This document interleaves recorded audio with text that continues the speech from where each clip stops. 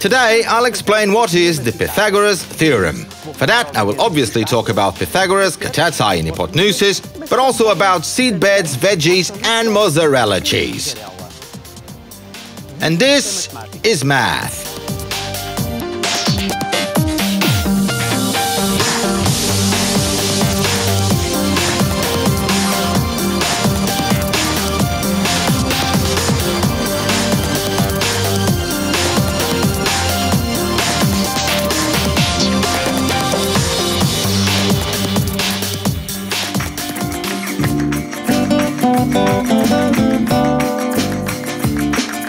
Hi, welcome! Imagine we're working on a garden like this one and you need to measure a 90-degree angle on the ground. Let's say to settle a rectangular seed bed. How to do this without a giant set square? Let's ask for help to Pythagoras. Unlike other sciences, math is eternal. Explaining. In mathematics, when a theory is correct, it never ceases to be correct. That is, unlike this cabbage, mathematical theories have no expiration date. For example, the Pythagorean theorem is as true today as it was back in Pythagoras' time, 500 years BC. But what is the Pythagorean theorem? When observing a right-angled triangle, Pythagoras' theorem states that when the right angle's opposite side is multiplied by itself, it's equal to the sum of the other two sides, also multiplied by themselves, like this. It's not that hard to memorize it. There's even a school mnemonic to help you remember the Pythagoras theorem. The square of the hippopotamus height is equal to the sum of the squares on the other two heights. Square in Europe, is this the best we can do?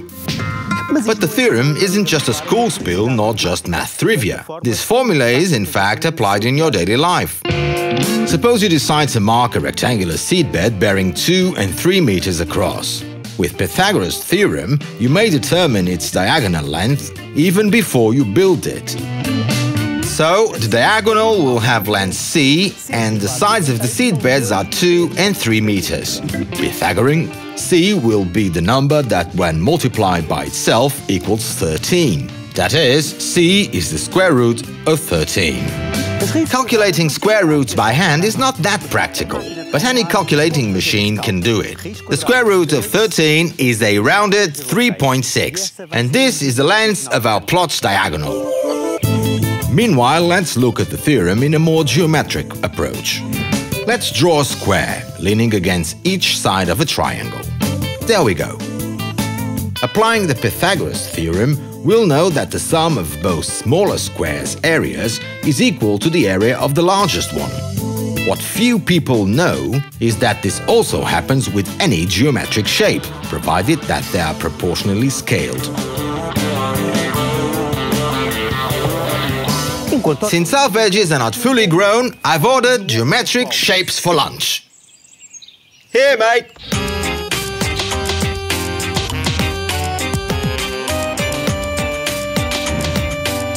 Notice that the thing we did with the squares works exactly the same way with pizzas.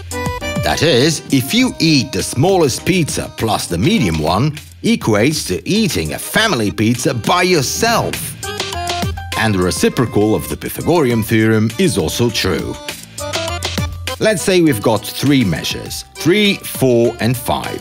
3 times 3 is 9 and 4 times 4 is 16. 9 plus 16 is 25, which is exactly 5 times 5. A triangle built with these measures is most definitely rectangular. Whenever you spot 3 integers like this one, you have found a Pythagorean triple.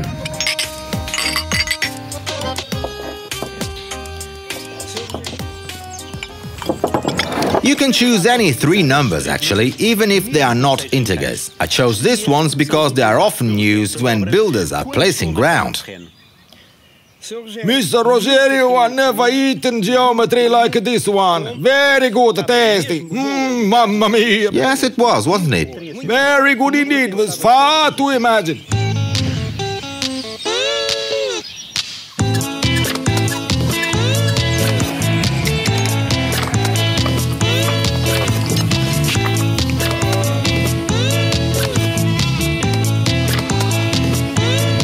Let's now build our rectangular seedbed. For that, I grabbed a bit of string and shaped a loop with 3 knots. Distance 3, 4, and 5 meters from each other. Uns dos outros.